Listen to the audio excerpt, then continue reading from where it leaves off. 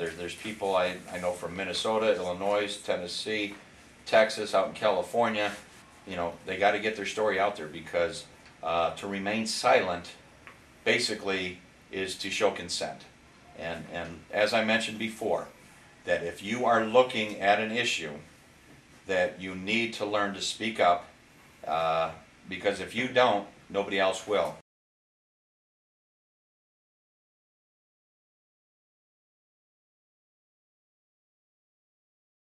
And something that might be said of out of, you know, this 11 or 12 people that have been spoken, that have given their story today, will encourage somebody else to come forward.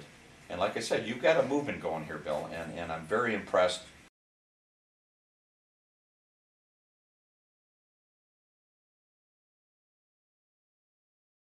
My name is Marty Prehn. I'm from St. Clair Shores, Michigan, and the issue that I want to talk about is elder and guardianship abuse. My mother was an 87-year-old woman who visited out in Colorado Springs, and I allowed her to visit with my sister, and through fraud and a fraudulent power of attorney, she was able to attempt to undo a trust that was set up back in 1998, where she was protected under a Michigan trust, and the courts in Colorado had taken and usurped their authority in the fact that they did not have jurisdiction over my mother because she was a resident of Michigan.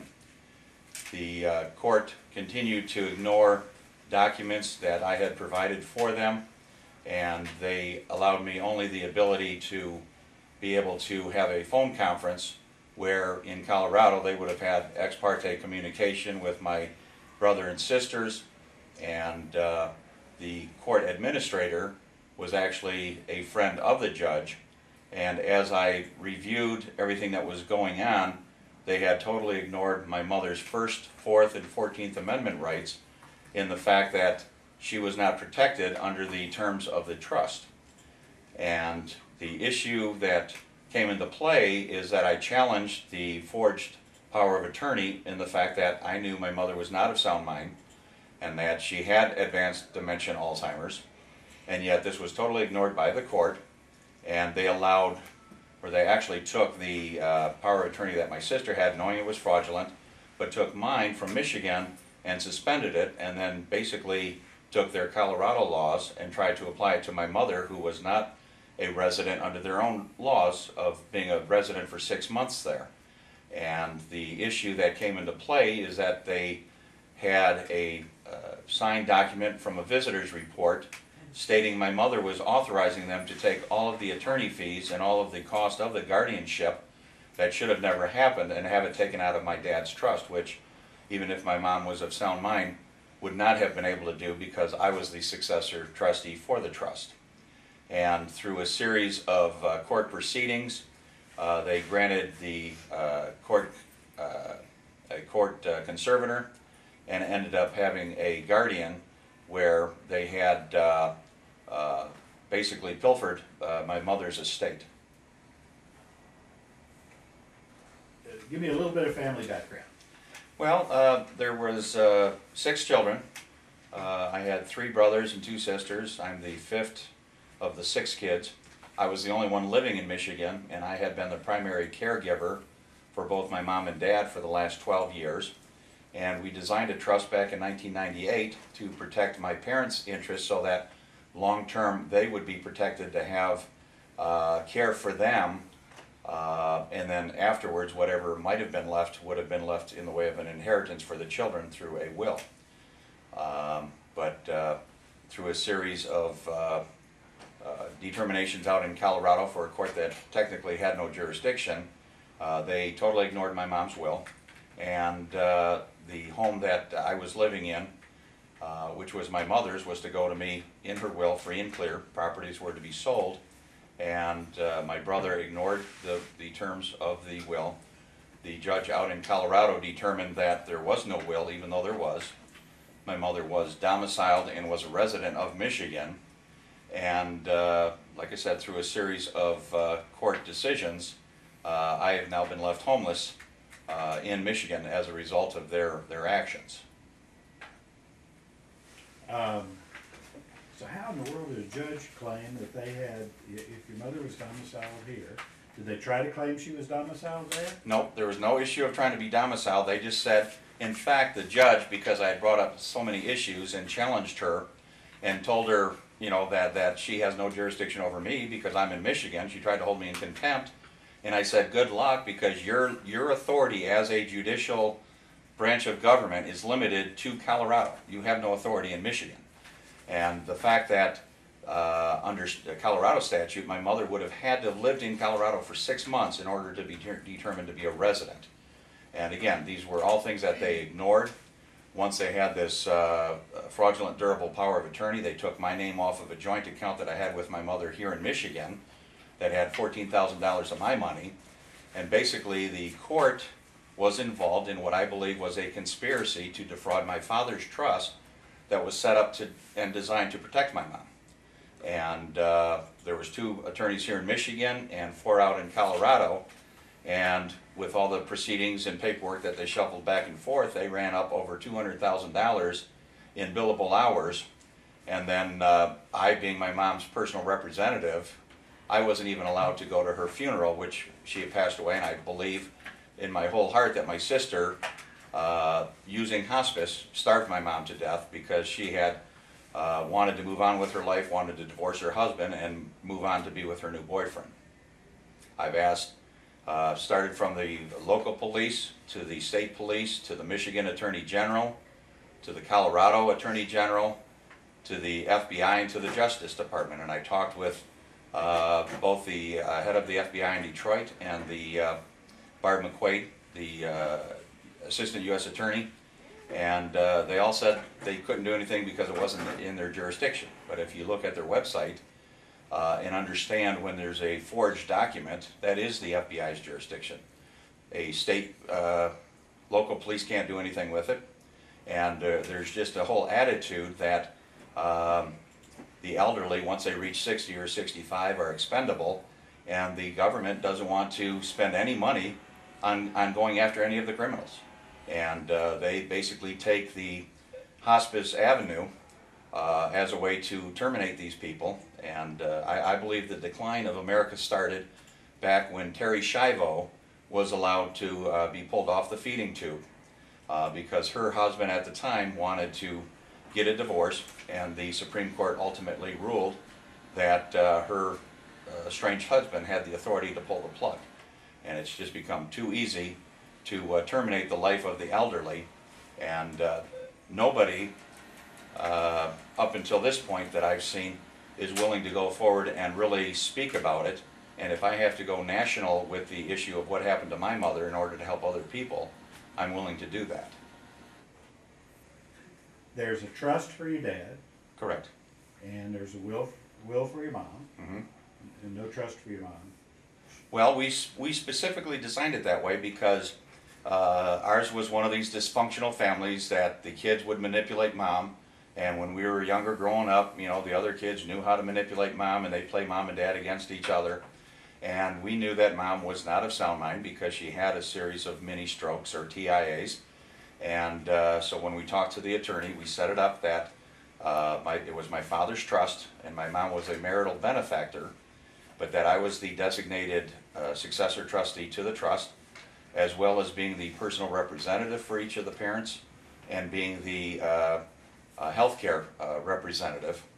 And through a series of shenanigans, I'll say, that my sister pulled, that she first went to the Social Security Administration to get designated as a representative payee, even though my mother's Social Security checks had been direct deposited into an account in Michigan. And I found documents that my sister had where even when she was in high school, she had forged my mom's signature in order to get what she wants. And there's dynamics of families that I don't think the court even takes into consideration. And when somebody applies for an emergency guardianship, they're going based off of the fact of just what this one person's saying. And I was involved in an issue that had to do with lake access in Michigan, and there is a Supreme Court ruling in Michigan that's published, so it's a binding presidential or president-setting court case that states if you have a written agreement and it's between two parties, even if it's not what a court would consider to be fair or legal, as long as both parties agree to it. It's a legal and binding issue, and the courts are required to look at that document and to rule based on what's written there, and not to put their own interpretation or what they think would be in the better interest of somebody. And that's where I believe that there's a flaw in the system. I believe the Michigan Attorney General's office with both Mike Cox and Bill Schuette let my mom down because she was a Michigan resident, and they should have stepped in and told Colorado, you guys are interfering with a Michigan resident, she needs to come back to Michigan. And the court in Colorado, the probate court, basically became an accessory after the fact of kidnapping my mother, because they made a court order saying she could not return to Michigan, that I could not come and visit and see her, and basically interfering with my right as a child or even as an adult to be able to talk with her. And they basically ignored written documents that were done when my mom and dad both were of sound mind, and basically overstepped their boundaries when it came to looking at what was done to throw out these actual documents where time was taken to put these into play, and to come in and then say, because I'm a judge, I'm going to rule differently than what your parents wanted. And it's interfering with my rights and with my parents' rights, even though they're both deceased now, with what their intent was to distribute the assets. And I know I did give a copy of my mom's will, provided it for you folks, and there's specific language in there that says there appears to be more given to Marty than the other children, and I'm aware of that, and it's because he had taken care of both me and my husband for an extended period of time, and that we felt it was only fair to compensate him differently than the other children. Not that they didn't love the other children, but as the Bible verse goes, to whom much is given, much is required. And I know that I extended both of my parents' life by giving them the care that they needed individually, because neither of them, I mean, they clearly expressed this, neither of them wanted to go into a nursing home. And so I basically, once I left my place of employment, worked full-time providing their care. The issue of forgery, my sister took the durable power of attorney and forged it, and I know this for several reasons. She had a history of forging my mom's signature in the past, which I do have copies of and provided to the FBI. Plus there is a neuropsychological evaluation that was done by a trained psychiatrist that said because of my mother's Parkinson type symptoms, there's no way she could have written anything legibly, that what was written clearly was not from my mom. And that should have just tossed it right out there. But again, the judge suspended both of our powers of attorney, which I believe she abused her authority in doing so. But there's a pattern of what, it's almost like there's a script that these judges follow. But again, I've got the original documents that I want the FBI to look at to verify, because they would have to have their handwriting expert to do so. To summarize, that my parents and myself, because they asked me to intervene, because they had belief in my ability to care for them and to do it in such a way that I would be looking out for their best interest. And that was put together in January 19th of 1998. And we put together in such a way that it protected my mom from being manipulated, that there was both wills, almost the wording in there was almost identical, and that we had done everything that we were supposed to do to protect their long-term investments and to make sure that there was money there to provide for their long-term care, so that they did not have to go into a nursing home, because that was one thing that they were both very adamant about. They did not want to go to a nursing home and be isolated from each other. My dad had actually been a German, in the German military. My mom was an American nurse, and they just did not want to be apart from each other. So that we put together the trust and the will. And again, the Colorado courts had no authority to interfere or to take, in fact, the guardian ad litem had even said to the judge, because she asked, that we do not have proper jurisdiction here because there is a Michigan trust, and we are defying law by doing so. And the judge says, I don't care we're going to go because they have property in Colorado, therefore that gives us jurisdiction. And like I said, the long and short of it was my mother and father's wishes were not followed, and I truly believe that my mother, as a result of it, was killed by my sister by starvation using the cover of hospice. And I'm still pursuing to this day, having the FBI and the U.S. Justice Department to intervene and to investigate what was being done, because there is no statute of limitations on murder. And as I researched this more, I found out it's not just me that this happened to, that this has become actually a national epidemic, that the General Accounting Office has said that elder and guardianship abuse is now the #1 white-collar crime that involves forgery, embezzlement, perjury, and the government needs to step in, and they can't just say, you know, we're not going to address this issue. They have an obligation to protect the rights of the elderly. And what happens when we get these guardianship situations or conservatorships, the court-appointed people are raiding the life savings of the elderly and lining their pockets with money, and it's to the benefit of the courts and everything else. But again, it's got to get to the point where there's a movie called Network that came out, I believe, in the 1980s, and I think William Holden was in there. And there's a scene where he goes to the news desk, and he starts talking about, we know things are bad out there, they're really bad. But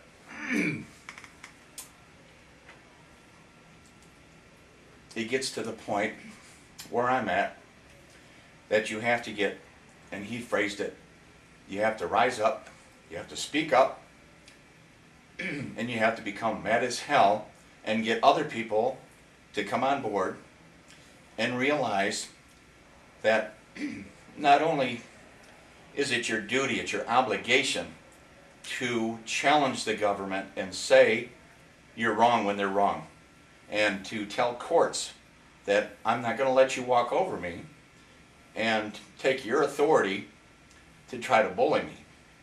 And it's been a long 2 or 3 year struggle, but it's been a very interesting journey that I've been on, and I've met many people who have contacted me through my Facebook page, and I'm proud to say that there was a situation in Macomb County where there was a chiropractor who was another victim of elder and guardianship abuse, and his children contacted me, and we were able to save his life because his wife had tried to poison him.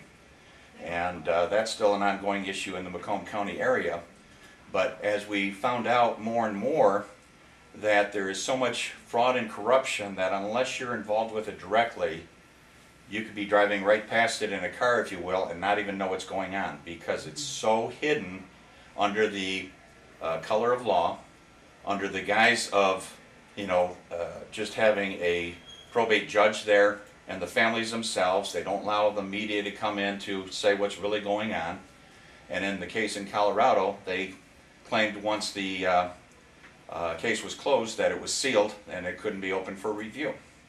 And under the sunshine laws in Michigan, and I believe they apply across the country, that there are issues where you have the freedom of information. I, as an interested party, have a right to know what testimony was given to the judge before I could even know what was going on. And I'm looking to get some attorney that's a well-versed attorney in probate and elder case law to look at this case on a contingency basis, go after the credit union for taking my name off an account that had no authority to do so, that caused me great financial hardship, and then to go after those that were involved, the officers of the court, knowing full well that they were ignoring and violating the law. And it's, like I said, become a national epidemic where you have to stand up to the people, and it's no different than having a bully in high school, that person will continue to bully until you say enough, I'm not going to take it anymore, and you fight back. And it's just emotionally draining to not be able to, like I said, attend my own mother's funeral when I was designated to be her personal representative. And it's just like, you can't believe that these things go on, but yet if you look, and I don't want to get all religious here, but if you look back in the Bible, it goes all the way back to Jacob and Esau, where the mother put hair from a lamb on one of the son's arms in order to deceive the father into giving his birthright to one of the other children. It goes back to Joseph, where his brothers took him and sold him and made the father believe that he was killed, all for their inheritance. And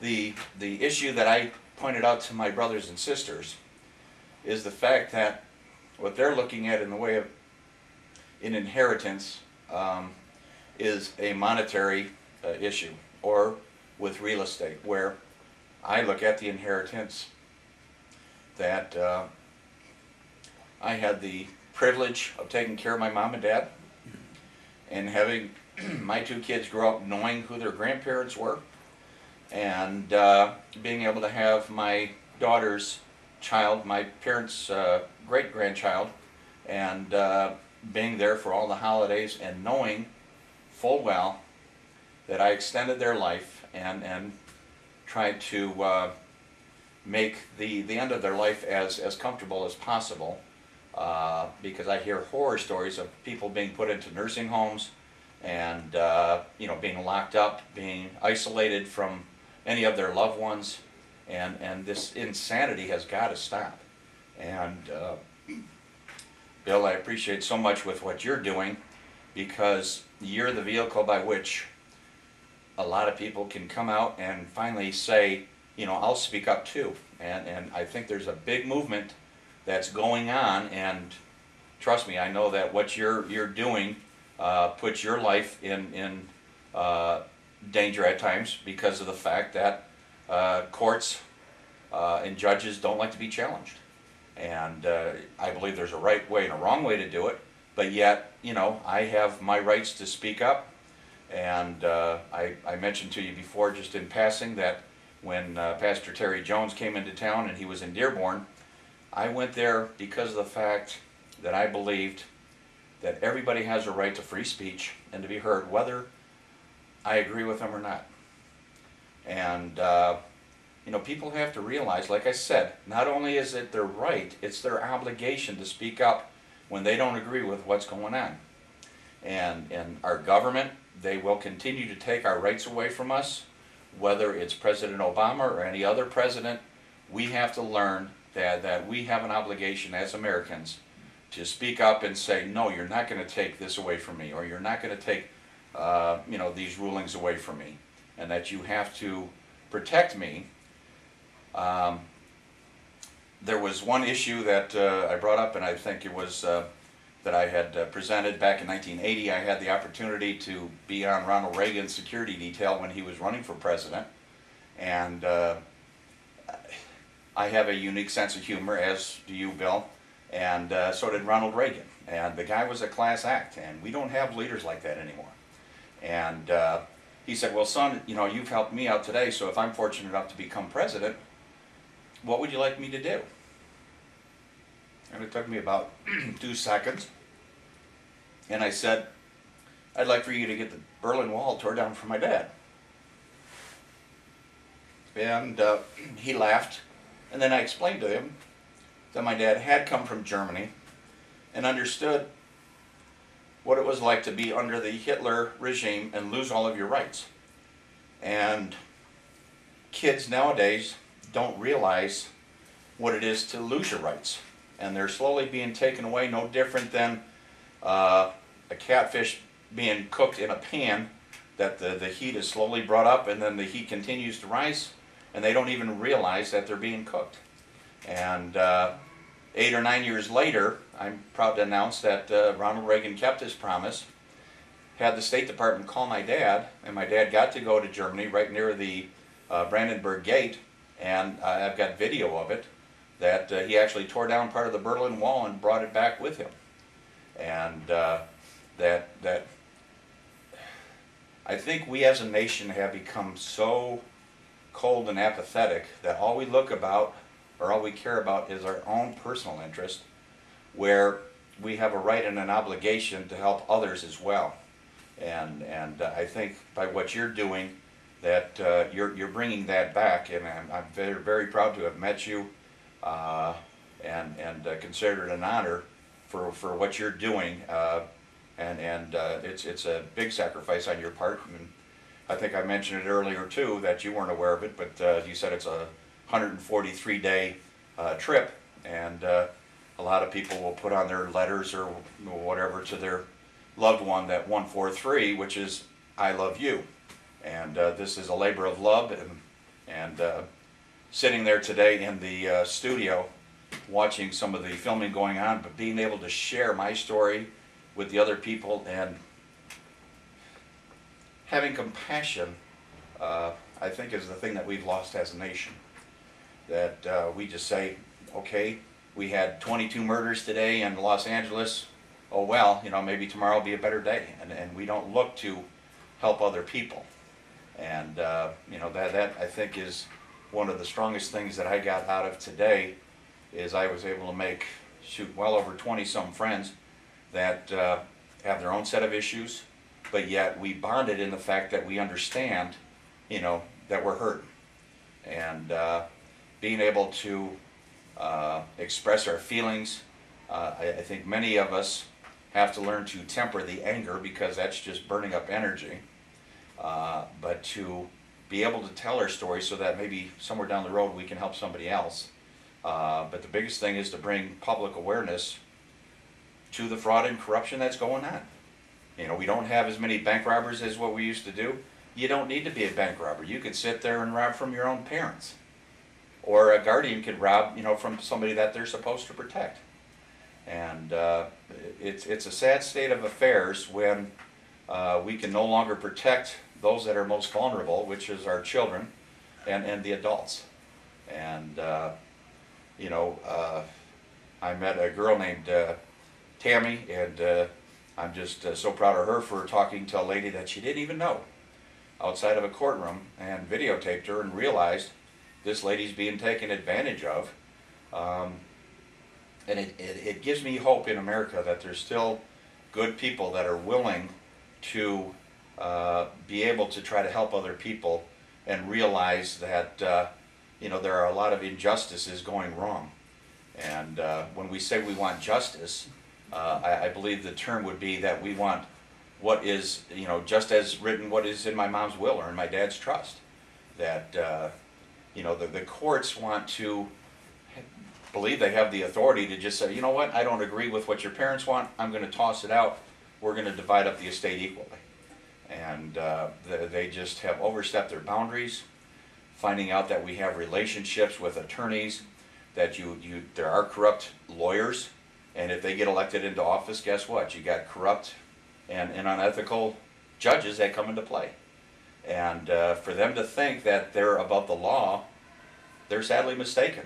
We have people like David Scheid that are willing to go to jail if necessary to be able to tell, you know, a judge that he doesn't agree with them. Or, you know, for God's sake, I believe he was a court watcher in a courtroom, and because the judge didn't like what he had to say or had filed a lawsuit, that they think they have the authority to throw him in jail. And it's just wrong when we have these people that are in power abusing their powers. And I've been to Washington. I've met with several senators, several congresspeople, and I have the ability, and I think another issue, if I could point out, that's wrong, is that we as a nation have become a two-party country that, you know, you're either the Hatfields or the McCoys. You're either a Republican or a Democrat. Instead of looking at that individual that you're talking to as an American, you know, I lean towards being conservative and being towards a Republican, but I voted for people that are Democrat if I believe in the issues that you know, they could best represent me. I've got Senator Carl Levin, who's the chairman of the Senate Armed Services Committee, that I walked arm in arm with him in the St. Clair Shores Memorial Day Parade, and I had the opportunity to share with him with the case that was in Fort Leavenworth with the 10 guys that are incarcerated as war criminals. So I mean, this whole issue of fraud and corruption you know, is in the courtrooms, but it goes into our elected officials in cities and states, into the halls of Congress, and unfortunately even you know, in the office of president, whether it's President Obama or other presidents that have been there, doing things that aren't for the best interest of the country, and not going after the criminals and somehow criminalizing the victims. So many times there's moms that their children are taken away from them. The issue of guardianship and elder abuse, like I said, is just growing rampant. And you know, in closing, I just think, Bill, with what you're doing here, I can't thank you enough. And I look forward to at some point being able to hook up with you, hopefully out in Colorado. But I'm going to be feeding information to other people that I know, because I've established a network of about 2,000–3,000 people that, hey, where's Bill going to be? And we're generating interest. So if you can't possibly donate money, which a lot of people, I would encourage them to do, but you know, provide some food. You know, bring in a snack. Bill is much like me. He's got a good appetite, but and you have to have a good sense of humor. And that's the one thing I found with a lot of the victims, that you would think that they would sit off in a corner and have a pity party, but they don't. They actually want to take their tragedy, and whoever said big boys don't cry lied, okay? I'm a big compassionate guy, and I don't have to carry a gun, okay? If I were to stand up, my size alone protects me, but I'm willing to be able to talk to anybody and everybody that wants to listen, and to say, you need to wake up to what's going on, because we as a nation are much like that catfish in that container of water that you know, we're getting cooked, and we're not even realizing what's happening as a nation, and daily we're losing our rights.